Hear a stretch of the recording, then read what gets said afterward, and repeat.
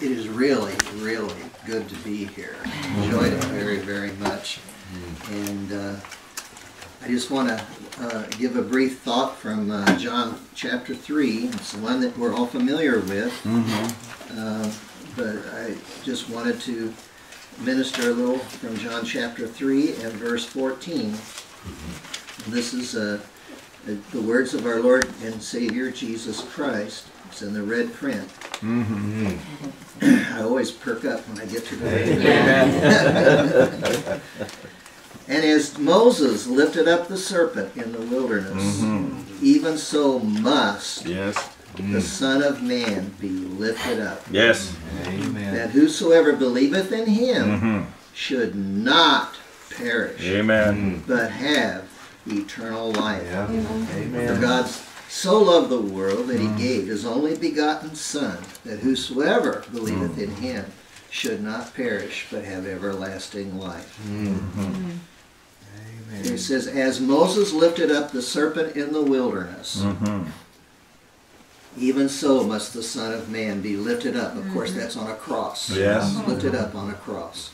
Amen. And it's amazing that he would use the word serpent, because we always think of serpents as being evil. And,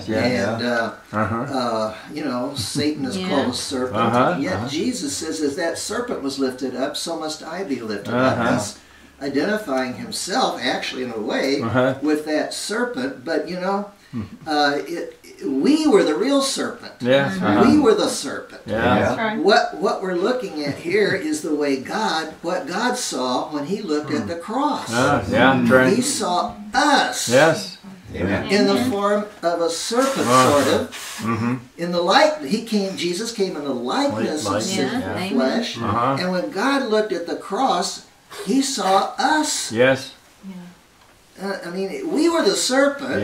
You know, Jesus wasn't a serpent. He was holy and harmless and alive and separate from sinners. But on that day when the sun darkened and Jesus cried out, my God, why hast thou forsaken me? When God looked at it, he didn't see his Son so much as he saw us and smote him and smote him because he was in our place. He was our representative. He was in our place. And God, the scripture says in Isaiah, you know, it pleased the Lord to bruise him. And it was his higher purpose. But how bad was our sin? It was bad enough that the very Son of God had to die for us. The very Son of God put it away. He took the penalty, stood in our place. And we were the ones that deserved it. But when God looked at him, he saw us.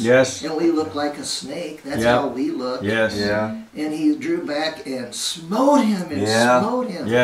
And he put away sin by doing that. He did it all by himself.